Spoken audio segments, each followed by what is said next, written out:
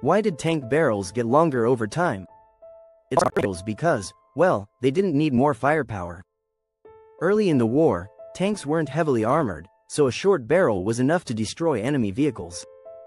But as tanks like the T-34 came into play with thicker, sloped armor, a new solution was needed.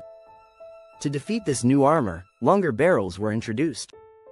A longer barrel lets more of the propellant burn, increasing the velocity of the shell, which boosts its penetration power. As tanks got heavier and engines improved, longer barrels became the easy fix for countering stronger armor. In the arms race, heavier armor needed heavier guns.